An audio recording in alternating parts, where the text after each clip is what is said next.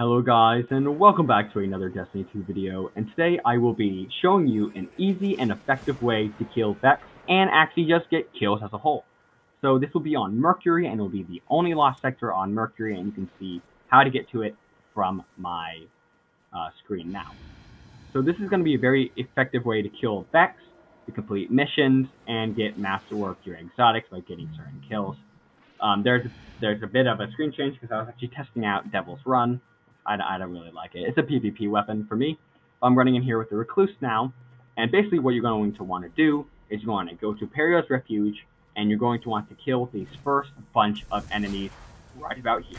As you can see here, there is a ton of enemies here, not like a super ton, but a lot once you turn that corner, and they will obviously huddle together if you're actually there for a bit. So that's for that main stockpile of enemies. You can kill these enemies by obviously just killing just those main groups and running back. And you'll see why I'm actually about to do it right now.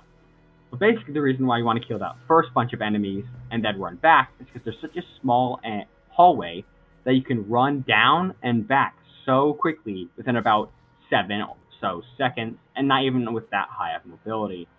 So as you see here I'm doing now, I'm running back to the outside of the lost sector and going back to the lighthouse. Once you see the lighthouse symbol come up, you can turn right back around and go and kill those Vex again. So if you're doing this, it should take you about maybe 10 to 15 seconds to kill the Vex, and then around 10 seconds to run back. So you can, as you can see here, I'm running back to Perio's Refuge. All I'm going to do is taking them out with the Recluse, as you can see. So this is a very effective way to kill a lot of enemies very quickly, and guarantee that there will be enemies in the spot, because of other places don't really guarantee that there will be enemies there. And then also, it's one of the shortest hallways back to the outside that has a lot of enemies near the beginning.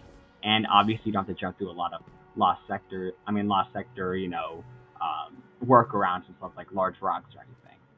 So this is the easiest way to get, like, guaranteed kills quickly. So yeah, you just continuously do that again and again until you get your kills. It might be a little boring after a while, but this is how I've actually gotten a ton of my masterworks very quickly.